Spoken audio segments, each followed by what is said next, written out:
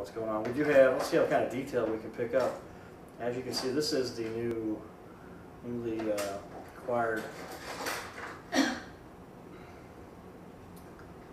St. Louis Cardinals World Series ring. So I'll put that up as close as I can get it. And you can see the detail there. I'll turn it a little bit each way.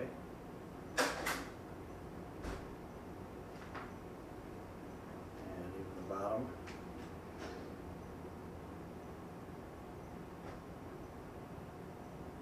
And over to the other side.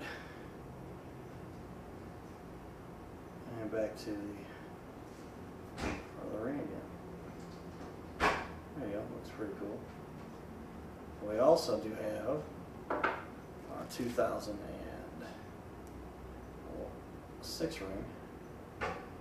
See some of the detail there. And also testing our sound volume. I'm just doing a regular speaking tone.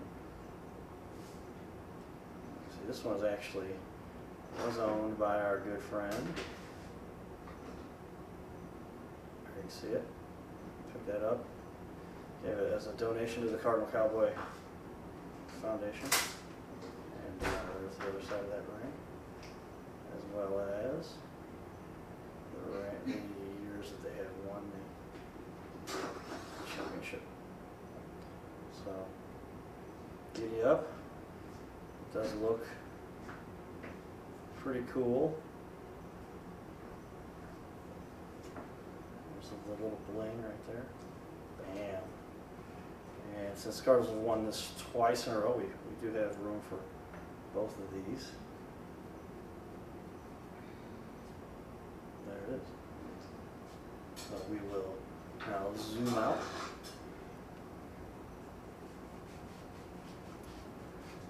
As you can see, we do get a good shot. I've got the Cardinal Cowboy hat. Can you throw me the hat over there, Britt? And the trophy real quick while we're doing the video here. You see, I do have a few of these rings.